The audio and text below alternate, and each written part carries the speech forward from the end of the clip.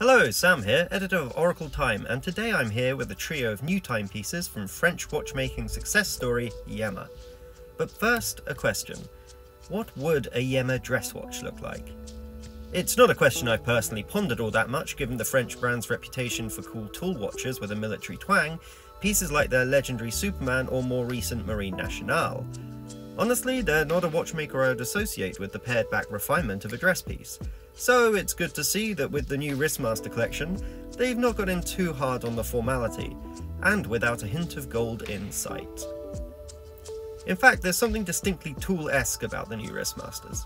First, there's the Adventurer, available with either a retro beige dial or a blue number. There's definitely something rugged about it, despite its vintage-inspired 37mm sizing, a credit to its 60s inspirations. Between the large crown, lozenge case and chunky leather strap, it feels like an old explorer's watch. The crosshair pattern on the dial is reminiscent of old sector dials, which I personally love, and the raised silver indexes make the whole dial very neo-vintage, unlike the movement, which is pure modern Yema, the Yema Caliber 2000 automatic in fact. Its 42-hour power reserve is solid for this price point, in-house or no. The fact that it is in-house is pretty damn impressive. All in all, the Wristmaster Adventurer does indeed feel perhaps more like an adventurer's watch than a strict dress piece, the kind of versatile balancing act that borders both rugged readability and elegance. Of the two pieces in question, I'd always go for the beige. It's dressier, more vintage, and just generally a nicer colour on the wrist than the blue. The Adventurer, however, is just half the story, and in fact the more interesting of the three new Wristmaster models is definitely the Traveller.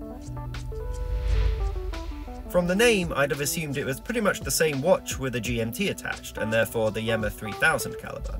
I'd have been wrong. Instead, it's Yema's take on sports-luxe, and it's a handsome one. A lot more modern than the other two, with both 60s and 80s inspirations.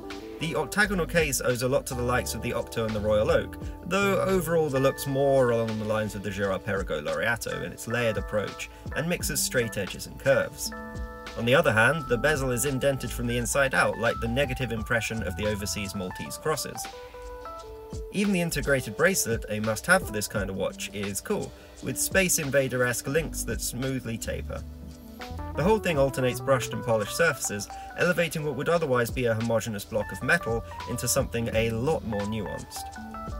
The dial is the simplest part of the watch, with a handset taken from the Superman 530016 and vintage-styled old radium hour markers.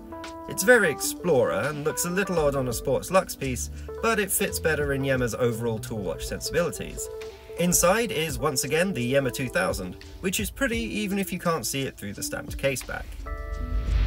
Now, while we have gotten hands-on with all three models, it's worth noting that these are pre-production pieces. The collection is currently raising funds on Kickstarter, a place where Yema has historically been pretty damn successful. I imagine they'll be just as successful with these. It's worth getting in there early either way for the early bird discount. These aren't expensive pieces at the best of times, with the Adventurer priced at €590 and the Traveller at €790, but it does cut those down to €399 and €499 respectively, which is too good to pass up.